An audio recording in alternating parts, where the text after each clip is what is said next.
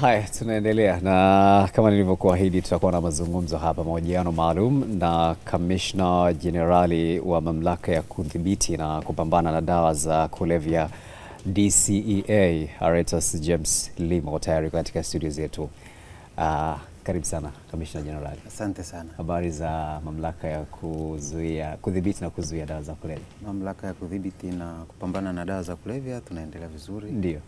Tunaendelea kulijenga taifa, tunaendelea kuokoa vijana. Na kwa kuanzia tu, unajua ni vizuri tuanze kujenga msingi. Kazi ama majukumu ambayo mmepewa ni yapi hasa kwa mujibu wa sheria? Kwa mujibu wa sheria, kazi kubwa tuliopewa iko katika misingi minne. Kazi ya kwanza kabisa au msingi wa kwanza ni kuhakikisha kwamba tunazuia uzalishaji, usafirishaji na matumizi ya dawa za kulevya. Lakini msingi wa pili ni kuhakikisha kwamba tunatoa elimu kwa jamii, ili kuhakikisha kwamba jamii yote inapata elimu juu ya aina za dawa za kulevya, madhara ya dawa za kulevya, ili jamii iweze kuepuka matumizi ya dawa za kulevya. Lakini msingi wa tatu tunahakikisha kwamba tunatoa huduma ya unasihi, kutoa ushauri, kutoa matibabu kwa wale ambao tayari wameshaathirika na dawa za kulevya. Ambapo hiyo tunaitoa kwenye vituo vyetu vya Mati Clinic ambapo tunatoa dawa, lakini pia kwenye sober house, lakini pia na kwenye vituo vya upataji nafuu, ambapo kama sasa hivi tuna mpango wa kujenga kituo kikubwa sana cha rehabilitation center katika jiji la Dodoma. Lakini msingi wa nne ni kuhakikisha kwamba tunajenga mahusiano mazuri ndani ya nchi, vyombo vyote vya habari, jamii na taasisi mbalimbali za serikali na zisizo za serikali. Lakini pia kujenga mahusiano kikanda na kimataifa, ili kuhakikisha kwamba, kwa sababu mapambano ya dawa za kulevya ni mapambano ya kidunia. Kwa hiyo msingi huo wa nne ni kuhakikisha kwamba sasa tunajenga mahusiano mazuri kati ya Tanzania, Mamlaka ya Kudhibiti na Dawa za Kulevya, lakini pia na taasisi zote duniani na nchi zote, ili tuweze kufanya mapambano kwa pamoja, ili kuhakikisha kwamba hili tatizo la kidunia la dawa za kulevya linaisha duniani. Ndio. Kwa hapa nchini kama mamlaka kwa sasa, unaweza ukazungumziaje hali ikoje kwa sasa ya mapambano haya? Kwa sasa hivi, kwa kipindi hiki, ndani ya mwaka mmoja, hali ya dawa za kulevya iko vizuri, na hata wewe mwenyewe ukijaribu kuangalia kwamba mitaani na maeneo mengine, hali ya dawa za kulevya sasa hivi imepungua sana, na hii imesababishwa pia na utashi wa serikali, hususan serikali ya awamu ya 6 chini ya Mheshimiwa Dr. Samia Suluhu Hassan, kwamba sasa hivi serikali imewekeza nguvu kubwa katika kuhakikisha kwamba inaondoa tatizo la dawa za kulevya nchini. Na ndio maana umeona pia operation nyingi sana zimefanyika. Operation za mashambani kuhakikisha kwamba tunapunguza dawa za kulevya aina ya bangi na mirungi mitaani. Lakini pia operation kubwa imefanyika pia mijini kuhakikisha kwamba zile dawa za viwandani, heroin, cocaine, methamphetamine na dawa nyinginezo, kemikali bashirifu, lakini pia dawa tiba zenye asili ya kulevya, nazo kuhakikisha kwamba zinapungua mitaani, ili kuhakikisha kwamba jamii haipati urahisi wa kupata zile dawa. Lakini pia kukamata wale wafanyabiashara wakubwa ambao ndio wasafirishaji na waletaji wa zile dawa, ili kuhakikisha sasa haziingii nchini mwetu. Kwa hiyo huo ndio uwekezaji mkubwa ambao umekuwa na serikali.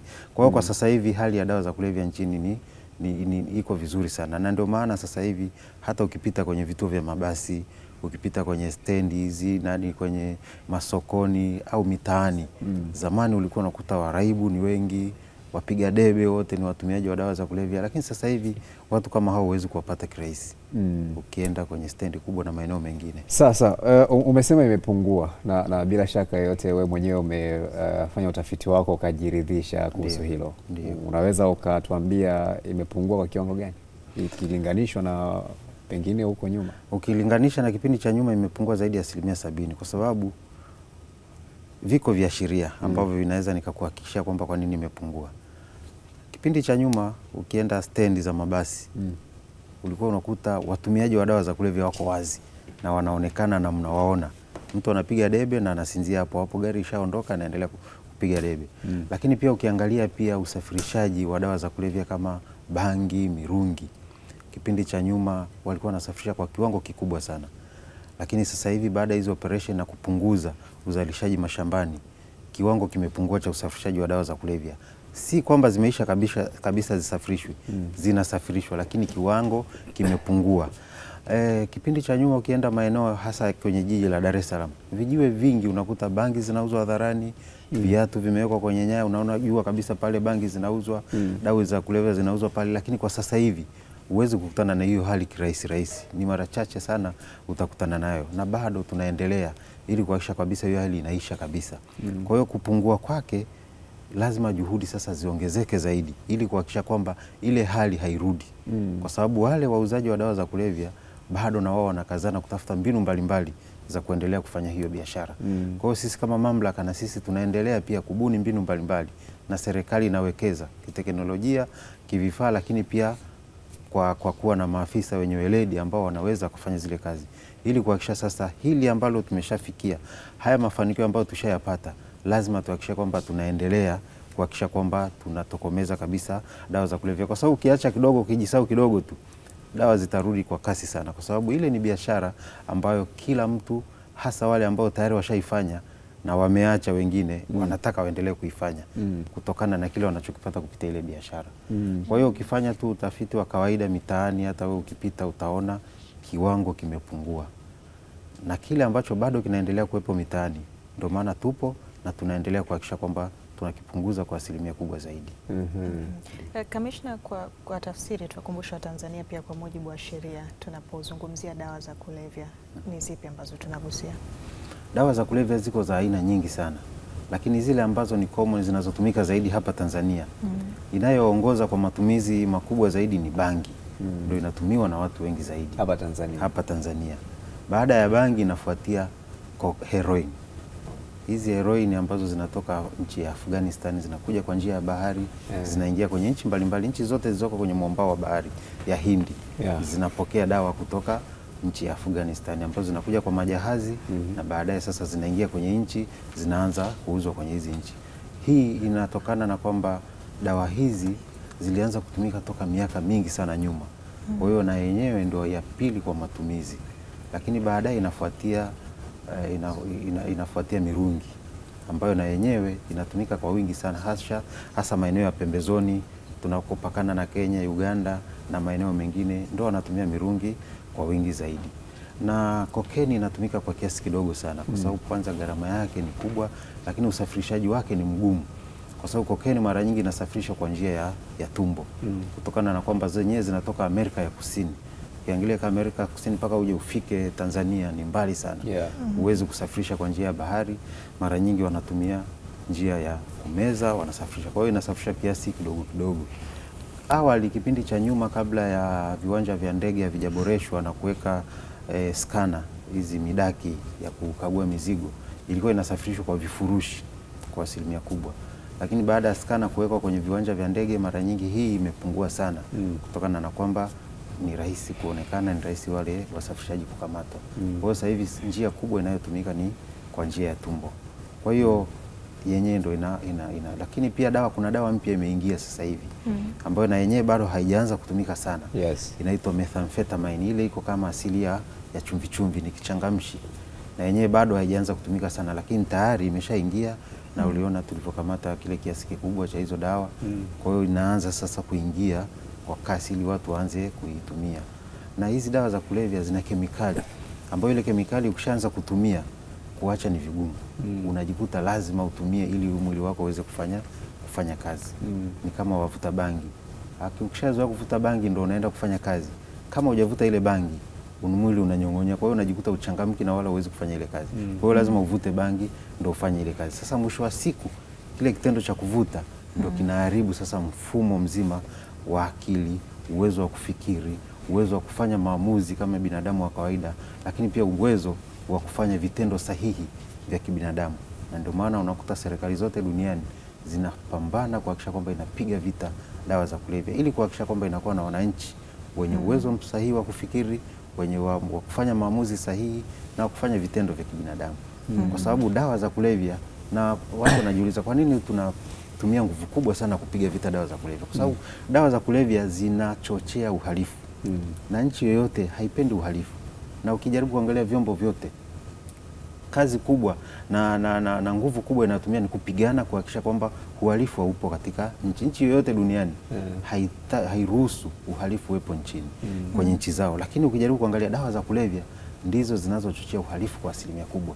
Ndio maana ukiachana na yale madhara ya kiafya yanayompata mtumiaji, lakini madhara ya kiusalama ndio makubwa zaidi yanayotokana na dawa za kulevya. Sasa umezungumza hapo kuhusu dawa za kulevya, kwa mfano cocaine kuwa ghali sana, lakini hata usafirishaji wake unakuwa mgumu kufika hapa Tanzania. Lakini mtu angalie tu hii dhana ya kwamba utajiri unapatikana kwenye dawa za kulevya, na nafikiri hata wafanyabiashara wanaojishughulisha na hiyo biashara ndicho wanachofikiria. Kwa nini hizi dawa zinakuwa too expensive? Kati ya biashara za ajabu duniani ni dawa za kulevya, kwa sababu unakuta kwamba yule muuzaji anakuwa tajiri, lakini yule mtumiaji ni maskini wa kupitiliza. Ndio biashara moja ya ajabu sana kati ya biashara zote zinazofanyika, kwamba mtumiaji ni maskini sana lakini muuzaji ni tajiri sana.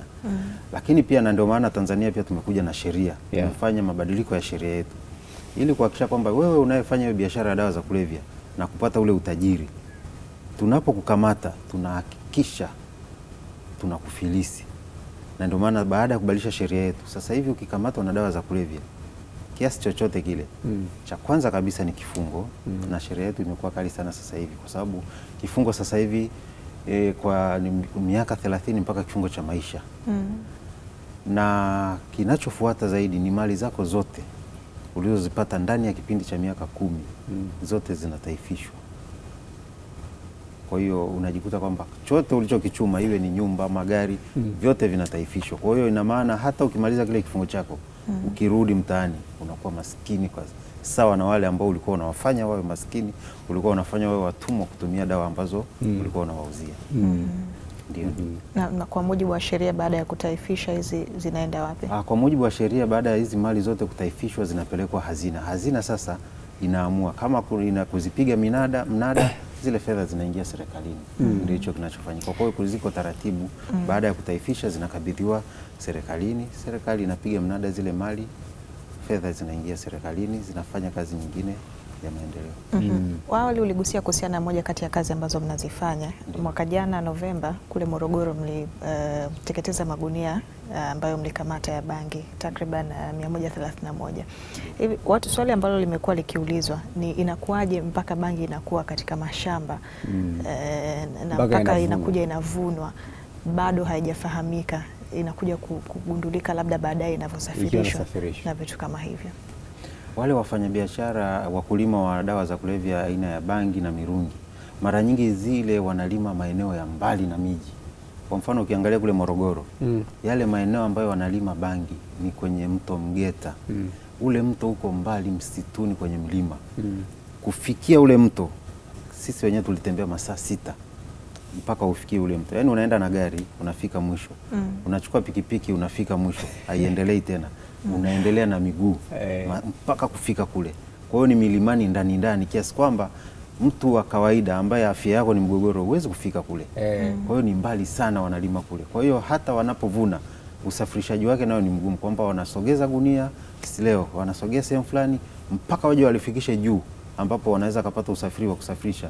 Wanatumia hata wiki nzima kusafirisha ule mzigo. Kwa hiyo ni eneo ambalo wanalima, wanajua kabisa kwa mazingira ya kawaida hakuna mtu anaweza akafika kule. Lakini pia yale mazingira ni hatarishi pia, huwezi kwenda pia kule katika mazingira ya kawaida kwa sababu kwanza ni msituni na wanaweza wakafanya chochote kule ndani ya ule msitu kiasi kwamba huwezi pia ukafika kwa usalama zaidi. Kwa hiyo lazima vikosi viende. Hamwezi kutumia hata chopa labda kufanya? Wakati mwingine unakuta pia hata ukitumia chopa, wakati mwingine wanalima chini ya miti, lakini pia maeneo mengine pia wamefyeka miti wanalima. Kwa hiyo katika hilo eneo unaweza ukatumia chopa ukaona yale maeneo, lakini pia katika kuyapata sasa kulingana na jinsi walivyoyaficha maeneo yale ambayo wanalima zile bangi ni mbali sana kiasi kwamba lazima kuwe na intelligence. Lakini kwa kuwa mmeshagundua kwamba ni maeneo fulani, hata kama maeneo mbali, sinaweza kuweka mikakati ya kuwa na sasa hivi tumeweka mikakati pia ya kuhakikisha kwamba yale maeneo yote tushayabaini yale wanayolima bangi na mirungi. Morogoro yale maeneo tushayabaini na tutakuwa tunafanya kila wakilima, tukipata taarifa tunaenda tunafyeka. Morogoro, Mara, Arusha, Kilimanjaro kule milimani, Same kule wanakolima mirungi, Ruvuma na maeneo yote yale lazima yote tutayafikia ili kuhakikisha kwamba tunafanya hizo operation. Na kutokana na kwamba Tanzania ni kubwa na maeneo ni mengi, sasa hivi tuna mikakati sasa kushirikisha jamii ili kuhakikisha kwamba jamii sasa inatupa taarifa kuhusiana na mashamba yoyote watakayoyaona ya kulima bangi. Ukienda Kondoa kule kote huko tutafanya operation na tutahakikisha kwamba mashamba yetu tunayafeka. Wapi uko Tanga kote kule wanalima mirungi, kule milimani kabisa kule na kote kule tumeweka mikakati kwamba tuhakikishe kwamba tunafika hayo maeneo.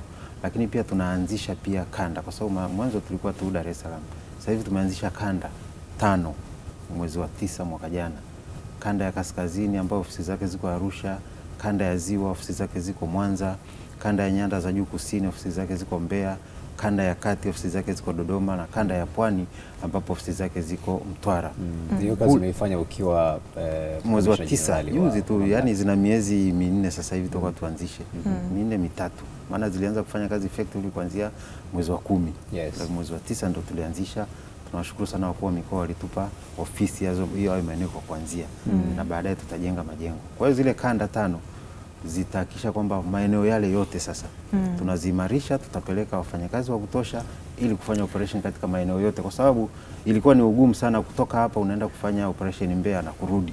Unatoka hapa unaenda kufanya operation Mara na kurudi, Arusha na kurudi. Kwa hiyo kwanza ni gharama kubwa, muda na uwezo kufikia maeneo yote kwa ndani ya kipindi cha mwaka mmoja. Kwa wakati. Kwa hiyo ndio maana tumeanzisha hizo kanda ili tuyafikie maeneo kirahisi. Na baada ya hizo kanda kuimarika, tutaanzisha ofisi kwenye mikoa yote ili kuhakikisha kwamba tunawafikia zaidi wale wauzaji na wazalishaji wa dawa za kulevya.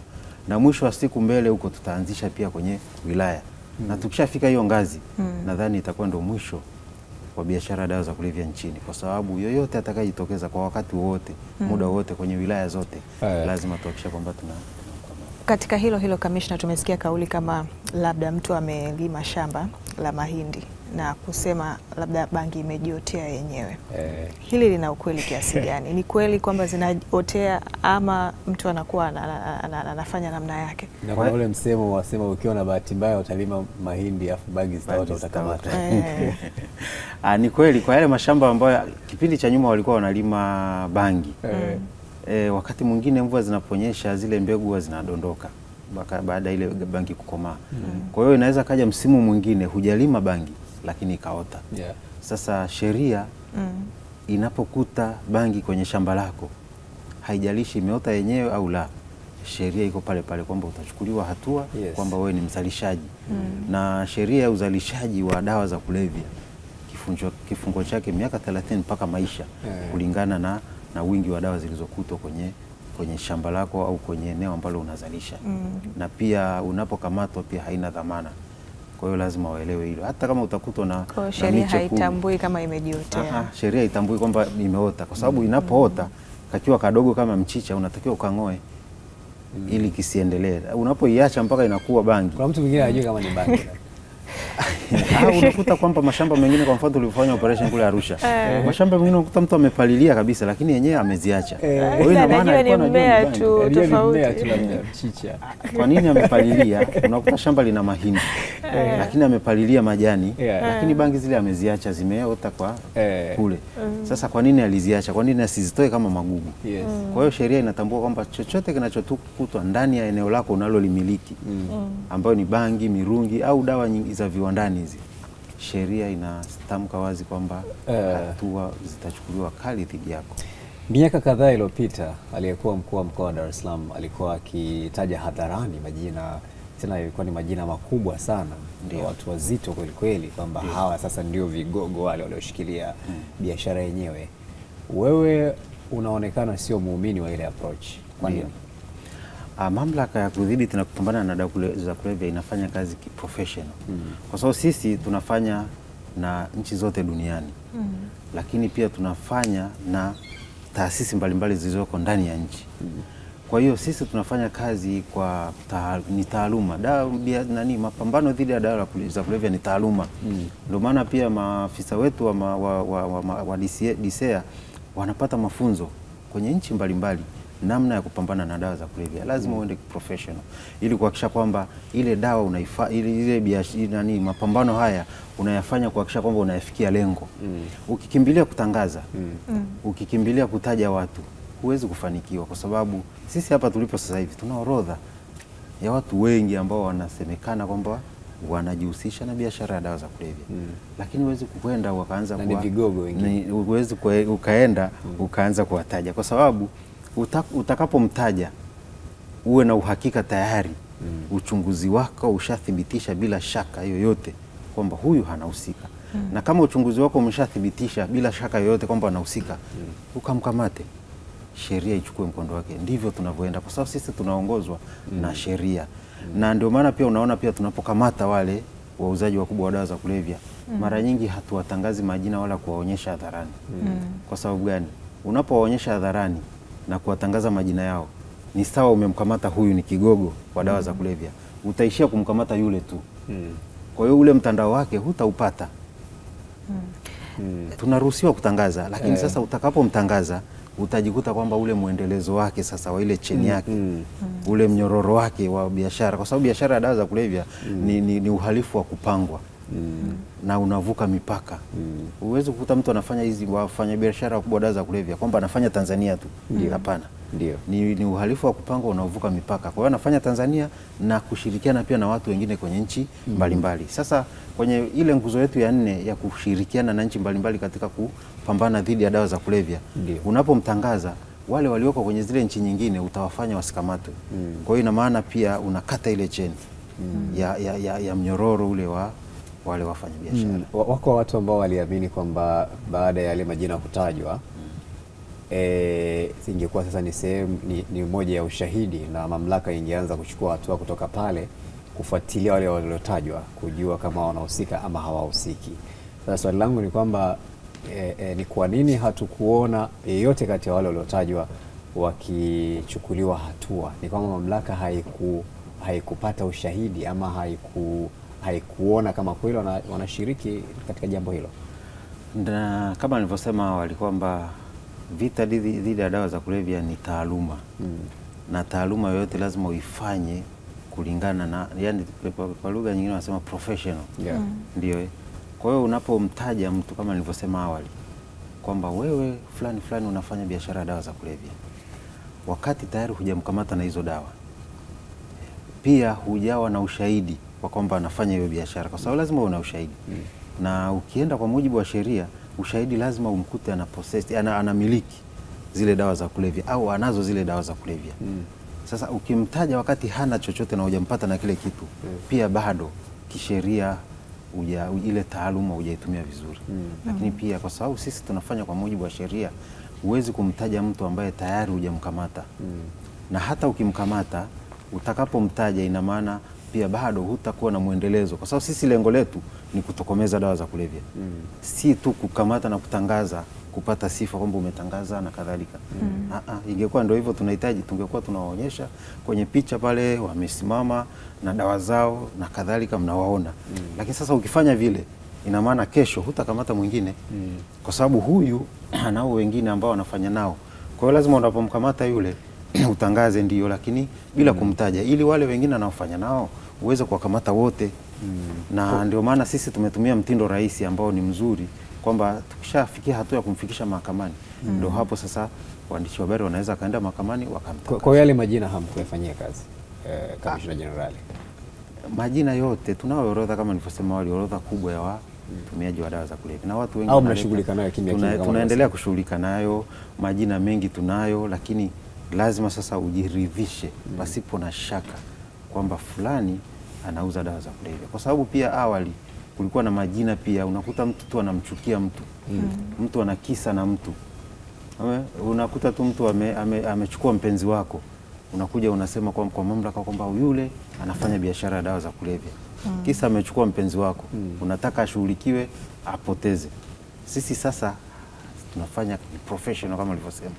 Tukikukamata tunahakikisha una dawa za kulevya. Na ndio maana umeona wote tunaowakamata hatujawahi kukamata mtu ambaye hamiliki dawa za kulevya. Lakini pia sasa hivi wafanyabiashara wa dawa za kuna baadhi ambao wanafanya kwa remote. Yaani mimi niko hapa na duka langu la kuuza sukari na bidhaa nyingine, lakini nafanya biashara ya dawa za kulevya. Lakini sihusiki moja kwa moja kwenye ile biashara ya dawa za kulevya. Natumia vijana huko mtaani kwamba nenda, kuna mzigo wangu utakuja baharini, kaupokee wa dawa za kulevya, kauhifadhi mahali. Alafu unatuma watu, nenda pale mahali, chukua dawa. Kwa hiyo unafanya biashara bila wewe kuhusika kabisa wala kugusa ule mzigo.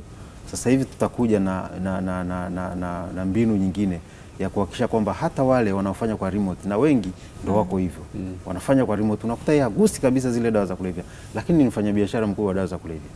Kwa hiyo sasa hivi tunakuja na mbinu ya kuhakikisha kwamba na wao tutawaunganisha kwenye hizo kesi baada ya kupata taaluma mbalimbali ambapo maafisa wetu wanaendelea kuipata kwa ajili ya kuhakikisha kwamba wale ambao sina wao wanafanya ile biashara kwa remote, kwa sababu utakapowakamata wale, huyu bado amebaki, atatafuta wengine, ataendelea kufanya nao. Utawakamata wale, huyu bado atatafuta wengine, ataendelea kufanya nao. Kwa hiyo mwisho wa siku zile dawa huwezi kumaliza hilo tatizo la dawa za kulevya. Kwa hiyo lazima sasa tuangalie, tuhakikisha kwamba tunaenda mpaka kwenye mzizi, yule muhusika mwenyewe ambaye ni muagizaji, mletaji na kutumia wale vijana kufanya ile biashara. Kwanza na wao pia tutaanza kushughulika nao ili kuhakikisha kwamba tunatokomeza dawa za kulevya nchini. Kwa sababu lengo la serikali ni kuhakikisha kwamba dawa za kulevya zinaisha, si tu kuenda kila siku aziishi. Ni kwamba ifike mahali kukutana na mraibu wa dawa za kulevya, kukutana na vijiwe vya dawa za kulevya, iwe ni issue ambayo itakuwa ni ngumu sana kukutana nayo. Na ndiko huko tunakoelekea. Na tutahakikisha kwamba hiyo dhamira tunafika, kwa sababu bahati nzuri sana serikali ni political will inaruhusu sasa kuhakikisha kwamba tunapambana na dawa za kulevya ili kuzimaliza, baada ya kubaini madhara ya dawa za kulevya ni kubwa sana, hasa kwenye sekta ya kiuchumi. Sawa sawa. Katika hilo Kamishna, ulisema mnashirikiana na mataifa mengine na utaratibu unaruhusu katika utajaji wa majina. Ndiyo. Swali ama wasiwasi ni kwamba itaaminika vipi kama ni kweli labda huyo mhusika amekamatwa kweli, pale ambapo mnatoka hadharani na kusema tumemkamata mtu lakini hatumsemi jina lake. Sheria inaruhusu kutangaza majina na kadhalika, ila sisi tumekuja na mbinu tofauti, na ndio maana unaona tunafanikiwa sana. Ukijaribu kuangalia operations zilizofanyika mwaka 2023 na kiwango cha dawa zilizokamatwa ni kikubwa zaidi ya miaka 11 iliyopita. Yaani operations zilizofanyika ndani ya miaka 11 kulikamatwa dawa za kulevya kilo kama 500 na pointi. Kwa miaka 11 kilo za dawa za kulevya zilizokamatwa 500 pointi. Lakini ukiangalia dawa za kulevya zilizokamatwa kwa mwaka 2023 peke yake ni kilogramu 1,965,000 na pointi. Mara 3 ya kiwango kilichofanyika ndani ya miaka 11, lakini kimepatikana kwa ndani ya mwaka mmoja. Yes. Hiyo mafanikio yamepatikana kwa sababu gani? Kwa sababu ya ile kutokutangaza majina ya watu. Na hiyo ni mbinu yetu si wenyewe tu tumeamua kujiwekea. Kwamba unapokamata, unapomtangaza, wale wengine wote anaofanya nao biashara huwezi kuwakamata tena. Lakini umesema wako katika mnyororo, kwa hivyo watapata taarifa bila shaka, sio? Ndio, watapata taarifa. Lakini wasipia umetangaza tu umekamata mtu wa dawa za kulevya. Kwenye zile nchi nyingine kuna ambao unakuta wako nchi mbalimbali ambao ndio cheni ile inaleta zile dawa. Kwa hiyo unapomkamata huyu hapa Tanzania, kwa sababu tunafanya kwa kushirikiana na nchi zote duniani, unatoa taarifa. Kwa mfano kama yule tulimkamata ule mwezi wa 12, watu waliokuwa wanashirikiana nao wako South Africa. Tukatoa taarifa South Africa, wakakamatwa kule wawili South Africa. Kwenye huyu yule tuliyemkamata tukapata taarifa kwamba kuna mwingine mfanyabiashara yuko Iringa. Tukaenda Iringa, tukaenda kumkamata na tukamkuta na dawa za kulevya zile kilo ambazo zilikuwa 43. Kuna mwingine tukaambiwa kwamba yuko Mbezi Beach. Tukaenda kumkamata naye akawa na kilo 230. Kuna mwingine tukaambiwa kwamba yuko Dubai. Na wenyewe kule wakaendelea kumtafuta, yule bado hajapatikana. Maana baada ya mawasiliano yale yaliyofanyika, baadaye akawa amepata taarifa mapema, akawa ametoroka. lakini kuna wengine wako kwenye nchi nyingine ambao walikuwa wanasafirisha pia, na wenyewe pia tukawakamata. Wengine tukawakamatia mipakani, wanavuka. Unaona? Kwa hiyo sasa ukitangaza mapema na kuonyesha picha yake, moja kwa moja wale wengine huwezi kuwapata. Lakini kwa mtikio nadhani mtapata imani ya Watanzania kwamba kweli mnawakamata. Yaani wa Tanzania kuamini kwamba kweli. Okay, kwa sababu sisi lengo letu lengo letu ni kuhakikisha tunatokomeza dawa za kulevya. Watanzania wataona matokeo mitaani. Si matokeo kupitia kutangaza. Wataona matokeo mitaani kama kweli dawa za kulevya zimepungua. Hicho ndo tunachotaka kukitaka, kwamba wa feel wenyewe mitaani kule waone matokeo kule mitaani wao wenyewe bila kujitangaza. Waone mitaani kwamba dawa za kulevya kule zimepungua. Na Kamishna, baada ya ukamataji nini kinafuata? Mnafungua kesi ama utaratibu unakuwaje? Au vigogo? Baada ya kukamata tunaendelea kwanza na upelelezi ili kuhakikisha kwamba ile cheni yote tunaikamata. Iliyoko kwanza hapa nchini. Na hao wanakuwa wako ndani. Wako ndani. Tukishawakamata tunawapeleka mahakamani. Na ndio maana uliona hata ile operation ya mwezi wa 12. Tulipopeleka mahakamani, baadhi ya waandishi wa habari walienda mahakamani.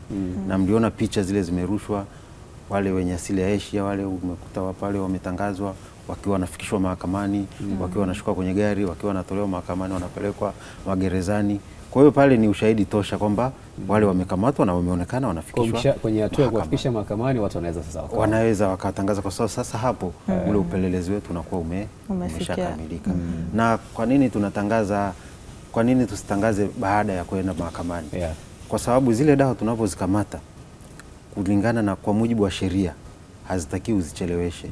Unapozikamata lazima mara moja uziwasilishe ndani ya kipindi siku hiyo uziwasilishe kwa mkemia mkuu wa serikali ili azipime na kuthibitisha ni dawa za kulevya. Na ukishaziwasilisha kwake zinafungwa na lakiri maalum ambayo huwezi kuzifungua tena mpaka siku mahakama inatoa amri ya kuziteketeza zile dawa. Sasa ukitangaza, ukisubiri umpeleke mahakamani, ina maana zile dawa tayari zitakuwa zishafungwa. Kwa hiyo ina maana watu hawataweza utaweza tena kuzidisplay kwenye vyombo vya habari, kwa sababu ikishafungwa na zile lakiri za serikali, mwisho wa siku huwezi tena ukazionyesha kwa wananchi. Ndio maana tunatangaza, lakini tunaendelea na uchunguzi kukamata ile cheni yote. Kamishna, kuna watu wakikutazama kwa kaliba yako wanakuona uko too diplomatic na unashughulika na masuala haya ya kidiplomasia sana. Ndiyo. Kwa hiyo kuna wengine wanaweza wakafikiria wakadhani mchekea hivi. Watu wenye fikra za namna hiyo unalipi la kuwaambia? Mimi niwaambie Watanzania kwamba kwenye kufanya kazi ili uweze kupata mafanikio huhitaji kutumia hasira sana, kuonekana kwamba ni mkali sana au nguvu kubwa sana. Lazima uende kiprofessional, lazima uende kitaaluma, kiscience ili kuhakikisha kwamba unapata mafanikio katika kile ambacho unalenga kukifanya. Kwa sababu wewe unalenga kufanya nini? Unalenga kufanya hivi. Na watu wengine wananiona wanasema kwamba mimi ni mpole sana. Kipindi nimeteuliwa na Mheshimiwa Rais akasema anashughulika na bagi, akasema wakasema yule mpole sana.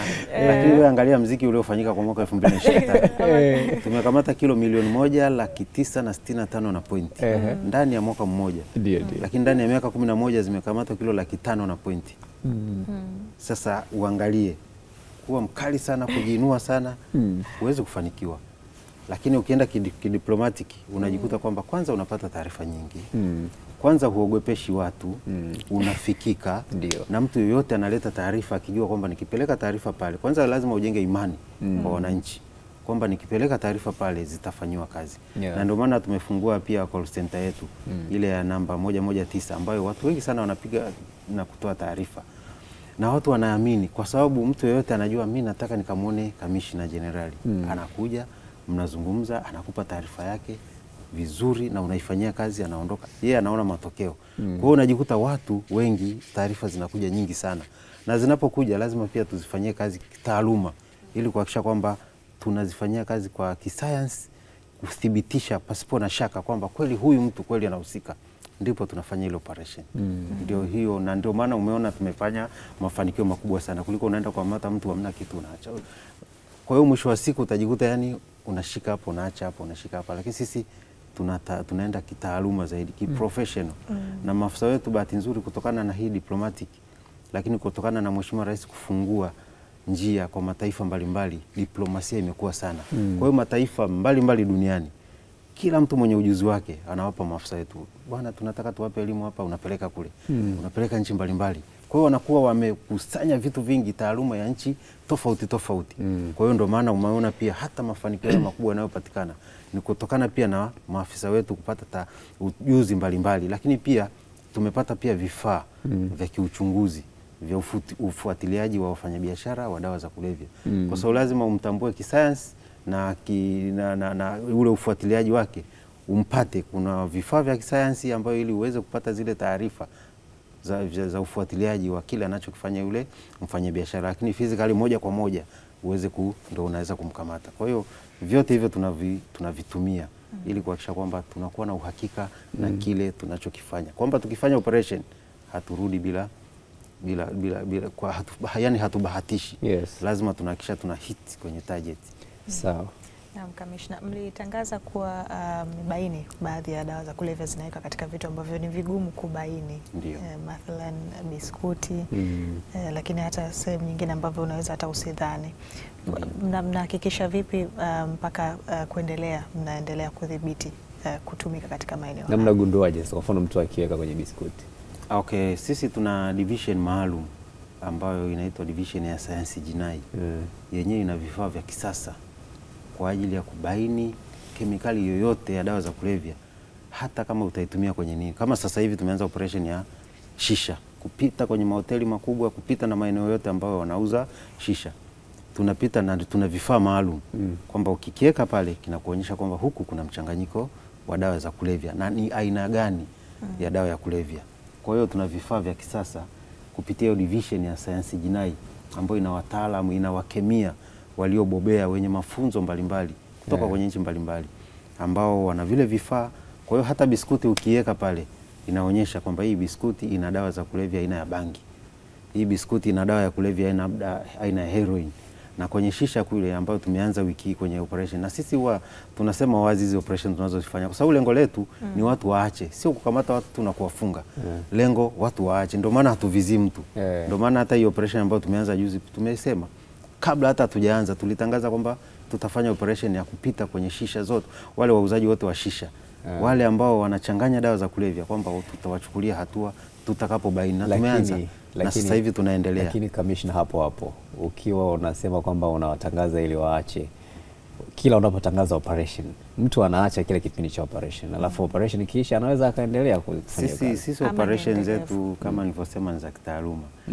Tuna taarifa za kutosha kuhusiana na mfanyabiashara yote wa dawa za kulevya. Kwa hiyo hata kama ataacha afu baadaye ataendelea, tutamkamata. Sasa kwa mfano kwenye shisha, Kamishna, ukimtangazia mtu kwamba tunafanya operation labda kuanzia wiki ijayo, ndio si atatoa tu hizo dawa kwenye shisha? Maana yake ni kwamba anajua kabisa hawa watu watapita. Sisi tuna mbinu mbalimbali za kufanya hiyo kazi. Na si kwamba tutafanya wiki hii na tunaacha. Ile ni muendelezo na tutafanya kwenye mikoa yote. Na hata jua ni lini tunaenda kufanya operation. Sasa tushamwambia tutafanya, lakini siku ambayo tutaenda kwake kuifanya hawezi kuijua. Ndio hicho ambacho tunakifanya, lakini lengo ni kuhakikisha kwamba Watanzania wanaacha matumizi ya dawa za kulevya, lakini pia wale wanaofanya biashara ya dawa za kulevya wanaacha biashara ya dawa za kulevya. Kwa hiyo kupitia vile vifaa tunabaini aina mbalimbali yoyote ya dawa ambayo utaiweka iwe kwenye juisi, iwe kwenye biskuti, iwe kwenye shisha au kitu chochote ambacho mwanadamu anaweza kutumia kwa kula au kwa kunywa. Sasa umewahi kufikiria kuwatumia watu ambao waliwahi kuathiriwa na dawa za kulevya na wakapata rehabilitation, wakatengamaa, wakawa sasa katika hali ya kawaida? Wale wana taarifa nyingi sana kuhusu mtandao mzima wa hizi dawa za kulevya zinazopatikana. Mnatumia vipi kupata taarifa? Tuna vituo vyetu mbalimbali vya rehabilitation center, tuna mati kliniki, tuna sober house ambazo zile sober house tunazisimamia pia sisi. Kwa hiyo pia kule kuna huduma hiyo ya utengamao ambapo wakati unawapa ushauri nasaha, unapowashauri walianzaje kutumia dawa za kulevya mpaka sasa hivi wamefikia hicho kiwango. Kwa hiyo kule tunapata pia taarifa nyingi kuhusiana na wale wauzaji na wasafirishaji wa dawa za kulevya. Lakini pia wale wakishapona, sasa hivi tumeandaa program ya kuhakikisha kwamba ili wasirudi tena kule, kwa kushirikiana na Wizara ya Afya. Wameleta vyerehani, wameleta pia aluminium, wameleta pia mashine za kufyatua tofali. Kwa hiyo mwisho wa siku wale ambao watakuwa wamegraduate, wamemaliza utumiaji wa zile dawa za kuwarudisha kwenye hali ya kawaida, wataanzishiwa pia senta ndogo ndogo za kufanya ujasiriamali. Na kile kituo tunachojenga Dodoma, hiyo rehabilitation center katika jiji la Dodoma, chenyewe pia kitakuwa kinatoa mafunzo mbalimbali ya ufundi stadi. Iwe umeme, iwe ujenzi, iwe ushonaji na kadhalika. Kwa upande wa kupata taarifa za wanaohusika pia mnapata taarifa kutoka kwao? Tunapata taarifa kwa sababu pia hata wale tunaowakamata wenyewe wakiwa na dawa za kulevya, pia taarifa unapata kule kule, kwa sababu lazima ujue wewe, nimekukuta na hizi dawa, umezitoa wapi? Lazima kuna mahali umezitoa. Unazitoa kwa fulani. Kwa hiyo lazima uhakikishe kwamba unapata hiyo cheni, na ndio maana kama nilivyosema hatutangazi, ili tuhakikishe kwamba tunamaliza ile cheni kwanza. Sawa, Kamishna, umesema hapa moja kati ya majukumu ya mamlaka ni kutoa elimu kwa umma, na kwa dakika 2 zilizosalia tunakupa zitumie kuzungumza na Watanzania kuhusiana na madawa ya kulevya nchini. Serikali ya awamu ya 6 nguvu kubwa ambayo imewekeza zaidi sasa hivi ni kutoa elimu kwa umma. Na sasa hivi tumeingia pia makubaliano na TAKUKURU, taasisi ya kuzuia na kupambana na rushwa TAKUKURU. Na juzi wiki iliyopita mliona tulihitimisha mafunzo ya TAKUKURU kuhusiana na wale waelimishaji wote. Tulifanyia Dodoma. Wale maafisa waelimishaji wote nchi nzima, kwenye wilaya zote Tanzania, kwenye mikoa yote Tanzania na kwenye vituo vyote maalum, tuliwapa mafunzo ndani ya siku 3 kwa kushirikiana na viongozi wa TAKUKURU namna ya kufundisha sasa kuhusiana na dawa za kulevya. Kwa hiyo kwa sasa hivi DCEA, yani Mamlaka ya Kudhibiti na Kupambana na Dawa za Kulevya, kwa sasa iko nchi nzima katika uelimishaji, na tuliwapa vitabu miongozo ya uelimishaji kutoka Mamlaka ya Kudhibiti na Kupambana na Dawa za Kulevya, lakini pia vitabu ambavyo vina miongozo wa ufundishaji kati ya TAKUKURU kuhusiana na rushwa pamoja na dawa za kulevya. Kwa hiyo sasa hivi wale maafisa wote wa TAKUKURU wako nchi nzima sasa hivi na wilaya zote, ambapo sasa wataanza kufundisha kupitia shule zote za msingi, sekondari na vyuo. Na kwa sasa ina maana wanafunzi wote sasa watapata hiyo elimu kuhusiana na dawa za kulevya. Vijana wa vyuo vikuu wanaonekana sana. Hasa vyuo vikuu ndio watumiaji wakubwa sana wa dawa za kulevya, hasa bangi. Na wale ni kutokana na makundirika, wanadanganywa. Wanaambiwa ukivuta bangi unaweza ukakaa muda mrefu, utasoma muda mrefu. Ukitumia heroini utakuwa na uwezo wa uhimilivu wa kusoma, lakini mwisho wa siku wanaishia kwenye kuacha chuo, wanaishia kwenye uraibu, kwa sababu zile dawa ni vichangamshi. Unapotumia kwa mara ya kwanza inakuchangamsha, unakuwa active. Utatumia leo, utatumia kesho, lakini kadri unavyotumia sasa, mwisho wa siku ule active inaisha, unarudi sasa kwenye uraibu. Kwa sababu ile kemikali moja kwa moja inaenda inaharibu ubongo. Inafanya ubongo unakuwa tegemezi wa ile kemikali ya dawa za kulevya. Na ubongo ukishakuwa tegemezi kwamba bila kutumia ile dawa ubongo hauwezi kufanya kazi, unalala. Kwa hiyo mwisho wa siku ukishakuwa mraibu, huwezi tena kuacha dawa za kulevya. Ndio mwisho wa siku unajikuta kwamba mtu anakuwa sasa hawezi tena kusoma, hawezi tena kufanya kazi, na shule anaacha. Lakini pia elimu kubwa tunaitoa kuanzia shule za msingi mpaka vyuo, ili kuhakikisha sasa watu wanapata uelewa wa kutosha ili kujiepusha na matumizi ya dawa za kulevya. Kwa sababu wengi kwenye utafiti wetu tumebaini wengi walikuwa wanaingia kwenye matumizi ya dawa za kulevya kwa kutokujua madhara yake hapo baadaye. Anaangalia yale matokeo ya sasa hivi.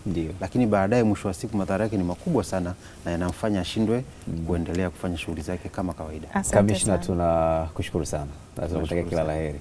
Lakini pia dua zetu ziko na wewe kwa sababu hii kazi ni ngumu kimsingi. Kila laheri. Nawashukuru sana Azam kwa kuwa waelimishaji wazuri kwa jamii, lakini pia kwa kufikisha ujumbe kwa jamii kuhusiana na madhara ya dawa za kulevya. Na jamii, kwa sababu Azam inaangaliwa na watu wengi. Na sasa hivi Azam imekuwa sana na imekuwa maarufu sana. Tunawaomba tuendelee kushirikiana katika kuhakikisha kwamba tunatoa elimu kwa Watanzania. Lengo letu ni kuhakikisha kwamba Watanzania wanaachana na biashara na matumizi ya dawa za kulevya ili tukuze uchumi wetu. Nakushukuru sana. Na tuokoe vijana. Kila laheri. Nashukuru sana. Ni Aretas James Lymo, huyu ni Kamishina Jenerali wa Mamlaka ya Kuzuia na Kupambana na Dawa za Kulevya DCEA. Tunakamilisha hivyo na muda si mrefu ni habari. Asante sana mheshimiwa.